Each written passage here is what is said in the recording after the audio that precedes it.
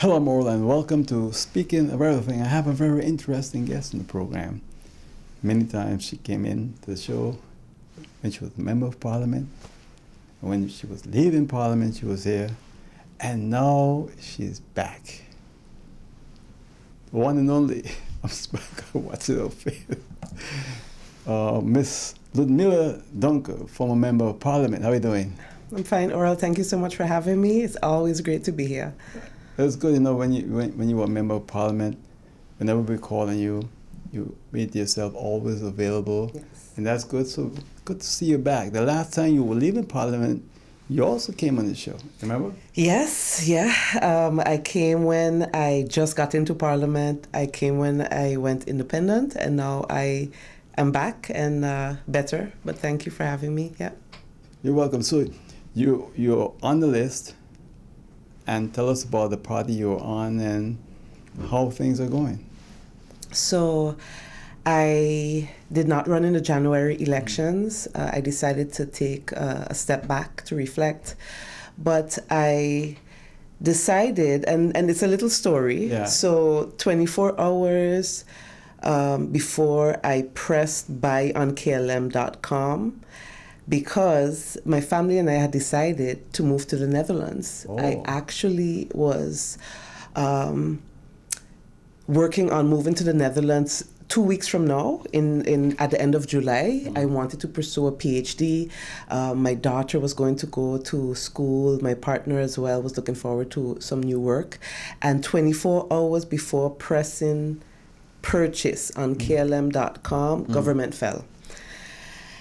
And my close friend came over the day after, and it was the three of us in my living room, my partner as well, and we started to talk about the state of affairs. You know, we just had elections in January. I actually was looking forward to the new coalition going in and seeing how they could turn things around and work for the people. So I was looking forward to the new coalition working, and when government fell, and we had these discussions about the state of the country, everything had to be put on hold. I couldn't leave. You know that I love St. Martin. I know you love St. Martin as well. And I felt that this was a time to not only come back to the arena, but also join a party that I believe I share the same values with, that could do a lot of good for the country. And so I joined the Party for Progress, PFP.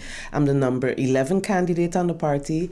And it's a party for me that holds government accountable, that has a vision for St. Martin, sustainable development, education, and is also willing to be honest and transparent with the people. And that's why I'm back, and that's why I chose the Party for Progress. What did your father say? Because your father is an attorney. He was in the former Nelson Tilly's Parliament, a senator. He was also Minister of Justice. Did he tell you, don't run or run? My father is very supportive, and he is always like, whatever you want to do, the family is there to support you. You know, I think he understands as well. I mean, he was someone who as well had a number of different roles, both in the Antillean government and, you know, First Minister of Justice. So he understood why I also wanted to step back. You know, the reality of politics Right. is something that you have to be strong to be in. But when I decided to come back, he said, hey, why not? Let's give it a go. And my whole family, my mother, everyone supports me. Yeah. That's good. How do you feel about the events or what happened just last night with that horrible shooting and killing? So I actually was asleep. The family was asleep at the time, and we woke up this morning to the messages and the phone calls that a mother, a partner, a wife lost her life. And I felt horrified. I couldn't imagine the pain all of the families must experience. There have been some other victims as well. And, you know, honestly, like, it's not only sad, but it's a little upsetting that this is what St. Martin has come to.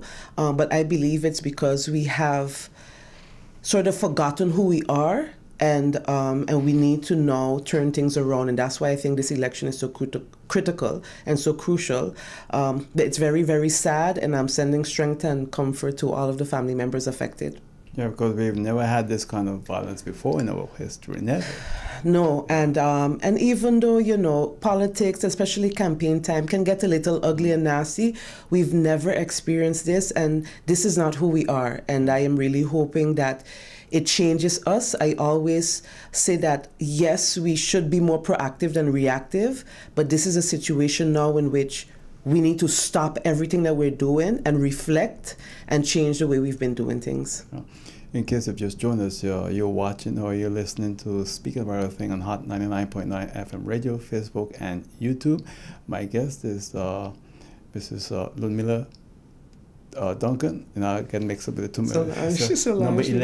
Number 11 on the PFP list, and we're here to speak with her. You know, you've been in Parliament before. You serve a full term in Parliament. You're expected to go back again in this election. What are the things that you find important being a member of Parliament? So my experience has taught me a lot, not only about politics, but more importantly about the structures and the processes that need to change. So Parliament itself, it's been 14 years since 10-10-10. Right. And so we have to do an evaluation of the structure itself. There's the rules of order that need to be adapted, and there are draft rules on the table that need to change the way we have meetings, change the way we work as MPs. Also, too, many people have a right to expect more from Parliament legislative-wise, but we need a legal department. Government has a legal department, and that's why they have, let's say, the bigger responsibility to present legislation. But Parliament needs a legal department so those two departments can work together. We've seen legislation passed but not implemented in government. That's an issue. So there is a gap there that needs to change. And so I believe that the structures need to change. Being a part of a new party that can work towards making this country better will also be something that I'm looking forward to, because then any motions, any ideas that I have can then be implemented. And your party, PFP, is a young party. I don't think there's anyone in that party that's over 50. No. No, no, but I would like to say that I am someone especially that respects my elders, and I believe that you all who have sort of paved the way for us, we should be asking you for advice, we should be looking to you for insights and so forth. So we should be working together, because innovation and experience to me is the best approach to move St. Martin forward. Sometimes it's good, but sometimes the old experience is bad too, you know what I mean? Well, so then definitely we have to be, we really have to be, we have to look at how we take in the information, that experience, definitely, because I agree, not all experience is good experience, but I think that mix is what we need, the new and the old, yes. So now that you're back, how is the campaign trail going so far? You know, it has been very, very positive. I have a team, you know, my partner, my family that supports me. And although everyone is rightfully annoyed and upset and angry, there is still an openness to have a discussion about why there still needs to be an election, why we still have to go to the polls. So although it's a tough political landscape and it's going to be a hard campaign, I still have hope. I still feel good. And I will continue to speak to as many people as possible and tell them we cannot give up on this country. So you think people are upset that we have to go back to the polls so quick? Yes, always. But you know, what's interesting, Oral, is that in the past, when we've heard that everyone was upset, we haven't seen the numbers go that much lower. Turnout still kind of is at the same. So I hope that people still come out, that over the next few weeks they realize that we're in such a difficult position, but at the end of the day, we need elected officials to run the country, and I hope that they come out and vote, especially for PFP and for myself, yeah. The thing is, we are at a very low point now in the history of St. Martin. We have the situation with GEBE. Everyone is complaining, the outages, etc. We have the political rhetoric and the political violence. A lot of people are worried about St. Martin and where we go from here. How do you feel as a politician? So this is one of the most difficult times to not only be a politician, but also to be a citizen, to be a resident of St. Martin. I think over the last few years, we have seen a little bit of an exodus. We don't really talk about it. People are leaving. Yeah. People are leaving. There are people abroad that don't want to come back, and that's completely understandable. For me, or what is something that I have always been proud of as a people, in our lowest times, which is usually around hurricane time, we become the best version of ourselves. We help each other out. We look for each other. We care. We speak to our neighbors. And I think that is what is going to, what this country is going to need now. We're going to have to pull something out of us to be different. We're going to have to put our differences aside. It's going to be extremely difficult. But if we can do it when our homes are destroyed, when there's no electricity, when schools are down, then we can do it now as well. But the leaders are going to have to be the example because they're looking at us. Yeah. You notice any difference between now and when the first time when you ran? Yeah, definitely. You know, there is so much more social media discussions, there's debates. Some of them are very ugly and personal. We see now for the first time violence, you know, amongst political candidates. We've never seen that before. It's a lot more dramatic. It's a lot more rough. But the stakes are higher too. I don't know if we have more candidates than we've ever seen before. A lot of parties. So it's hard times. It's hard times. But I think we have it in us to bring ourselves out of this because no one is going to save us but us. Yeah. Well, what are people saying to you, young women, men? What are they saying to you on the campaign trail? What they're concerned most about? So besides not wanting to vote at all because they're tired, we have an issue with education and schools.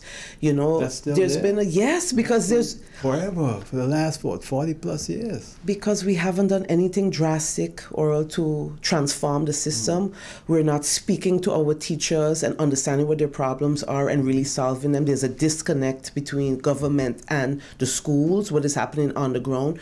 We're not listening to our youth, and they have become more vocal than we ever were, so that I was, especially as a child, and they're saying, listen, we want more activities.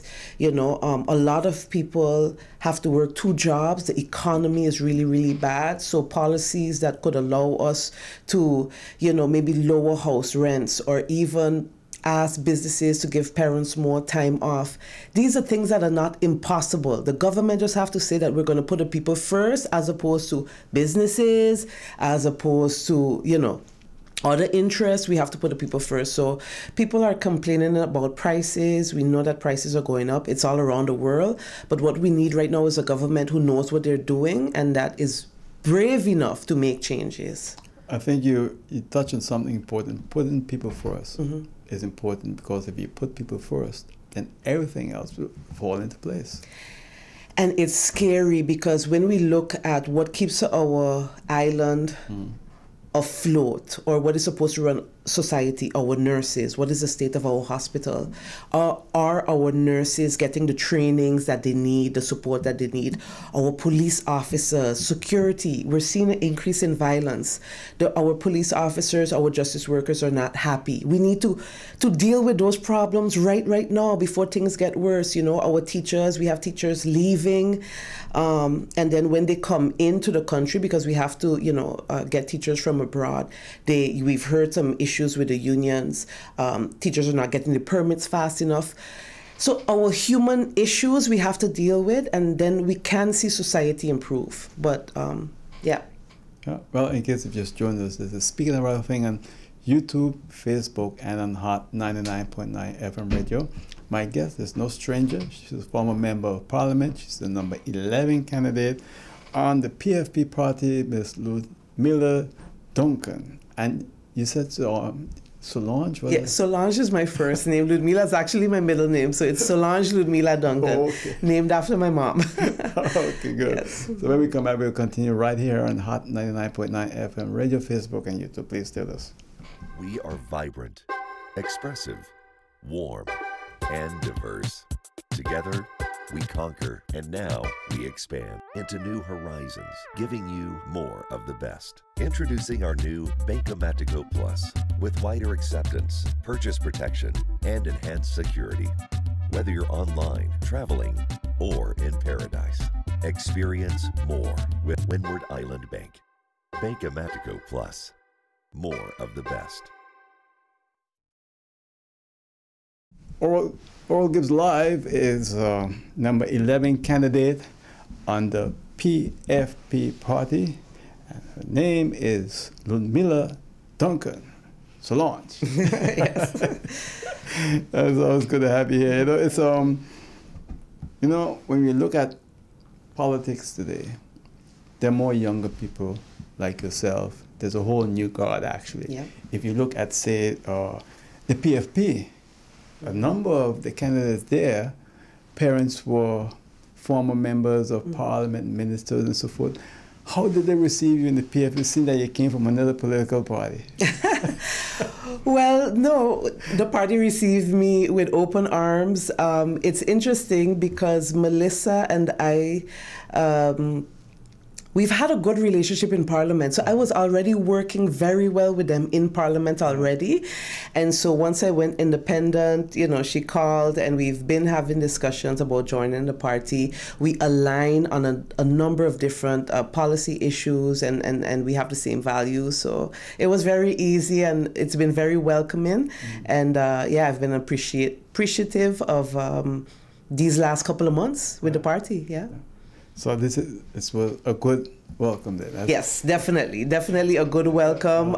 It was funny because in 2020, what I call legacy kids, right? A number of legacy kids popped up and we were all in Parliament and I said, ooh, this is an interesting time. It's very interesting because, you know, we're now the second generation, you know, to be here.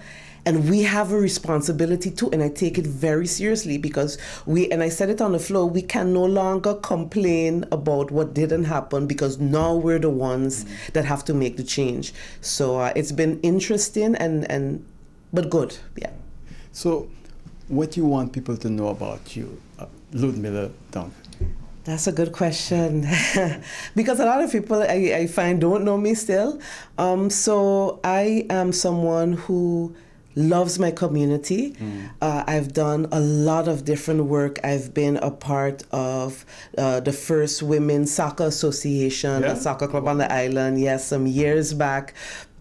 Did a lot of youth sports programs. I'm on the board of a youth baseball team. Very proud of that. So I love sports. Actually, after Hurricane Irma, because we're in hurricane season now, it was interesting to see the young people in the neighborhood kind of going a little crazy because there were no devices and the internet was down. I actually asked my mother and her friends, who are all teachers, if we could kind of create a community school space because we didn't know how quickly schools were going to start back. And they were like, sure. And I walked around a few roads. By the end of the day, I think I had maybe about 20 neighborhood kids that would come to my house and kind of get lessons and play and so forth. So I love my community.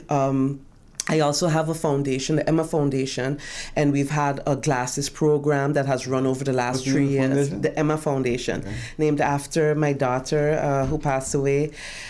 We've given free glasses to children 16 and under over the last 3 years. I'm very proud of the work we do. We have a great board. So I'm a community person. I've always done work, and I've been a policy advisor in government for since 10. So policy and the way in which government is supposed to work is my thing. And so having an experience that I had in Parliament, this time I am going back ready to not only hit the ground running, but to demand that we be more decisive and that we take more action. I like we that have point. to. Decisive. We have to. We've been very indecisive on this island. You know, I use the analogy that it's kind of like a house that was a beautiful house, but we really maintain it, and the cracks in the walls, and we're looking at the cracks, we're like, okay, we have to call somebody to fix that. And we haven't known, and that's why now, everything that we haven't done, we have to do. It's serious, and I'm ready to get to work again. It's quite interesting because everybody I meet complaining about the power outages and the load shedding. And I said, look, I don't want to be complaining. Yeah. We all is in this. Yes. It's becoming like normal in a way. But it's unfortunate because we can't grow as a country. And you all as politicians and leaders are going to have quite a challenge just dealing with that. You know, I take responsibility for myself, especially in a position that I was in. I also reminded people as chair of the petitions committee, the power is in your hands. Hold us accountable. Send a letter to Parliament stating, listen, this is our problem. We have a right, or we have had a right. I'm not an MP anymore, but I used to remind people, you have a right to petition Parliament and to petition government. Demand that they listen to you. Send us messages, call, pull us up on the road, because we're all in this together. And it's only 15 members of Parliament, and they cannot know everything. And our people need to remember that the power is in their hands. That's why they have to vote, and that's why they have to listen, go on Facebook and make your voice heard, because we can't continue like this anymore. I don't have anything written down, and I don't know what, is there anything particular you want the audience to know about that is important to you? I want us to remember who we are as a people. We used to be called a friendly island. We're still friendly in some instances, but I think we've forgotten, and that is to do with a lack of vision and policy, proper policy, a lack of education and building up this nation. I want us to remember that who we are at our core are a good people. We care for each other, and now is the time to go to the polls and elect people who are going to speak the truth and are going to hold each other accountable. Because it's that lack of accountability that is why we're here now. Because if you did something wrong, you should be held accountable for it. And I think people have gotten away with too much in this country. And on August 19th, you're going to be tired, but get up anyway, go to the polls. I am someone who have shown my love for St. Martin, and I'm now going to have even more energy to do the work because of the crisis that we're in. And I'm asking everyone to join the Party for Progress. And the thing is, too, is poverty is on the rise. We have more poor people in the history of this island. It's really bad. So in my studies, there are a number of different ways in which to tackle poverty, again, at policy level. You know, we can create whether it's a food stamp program, but that's something. But we have to look at the core and the root of poverty. Why are our people poor? What about the economy, the food prices, bringing those prices down? Who do we import food from? So every ministry, the Ministry of Health and Social Affairs, what are you guys going to do? At the same time, the Ministry of Tourism, Economic Prices, what are you going to do? The Ministry of Education, are our students finishing with the skills that will allow them to get jobs? I know of students who went to vocational school that are doing extremely well right now, but the quality of education has gone down. So are our students getting the skills that they need to get jobs, or are they being locked out of the economy? So each and every ministry has to tackle the same issue of poverty in a different way, and it's going to take effective and decisive action, but also proper policy making. We need to understand what we're dealing with, and that's where research and data comes in as well. And that has been a big issue. Everyone you speak with tell you that the data isn't there for St. Martin. You know, we have this capacity problem. We've talked about it for years. Right before I left Parliament, I proposed this digital research library. It sounded a little, academic, and I know, Earl, your children are highly educated. We have researchers in Holland, in the United States, in the UK, that can do research for us, give it to government, give it to Parliament. Hey, guys, so your decisions could be based on science. We have researchers that are not on the island, that are abroad, that all we have to do is ask them for the help. And so that idea was proposed. It wasn't implemented as yet. The new Parliament sat, but that is something that I'm going to push, because we cannot just be talking without the data. It is so important, because you can't make change if you don't have it. Exactly. Sometimes. Exactly. Yeah. And it's problems, sometimes we think that they're simple, but they're actually very complex. And that's why you need the research to understand exactly what is happening and then to make the best decisions moving forward. Another thing that I'm hearing from a lot of people, I had someone here who said, the ombudsman, in fact, that it was 6,000 people waiting list for low-income homes. Yeah. Then I had the president of the collectivity of St. Martin, and he said they have 3,000 people on French St. Martin waiting for low-housing homes. That brings it up to 9,000 people on this small little island. We have a serious problem. We are in a state of crisis in every sector, and the housing crisis, for one, we've talked about for years. And, you know, there was discussions about, okay, what can we do with rent? Again, it's policy making. We have families, and because you just mentioned the numbers, you can't imagine how they're living. So if they don't have a home, where are they living? How are they living? And it's something that we have to tackle now, and it's going to take not only building new homes, but looking at other ways in which to make it easier for people to rent houses. And again, it's just creativity, whether it's tax incentives to landlords, you know, who are saying, listen, I would like to lower my rent, but you're not helping me either. It's a give and a take, and government has to do that.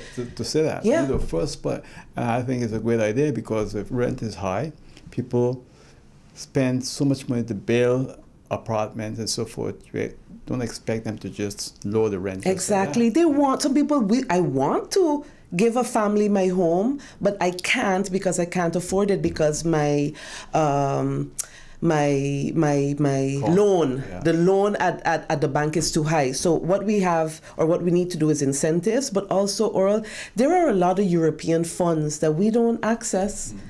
There's a lot of funding available for housing, for education, for infrastructure. We have a roads crisis too. Oh yeah.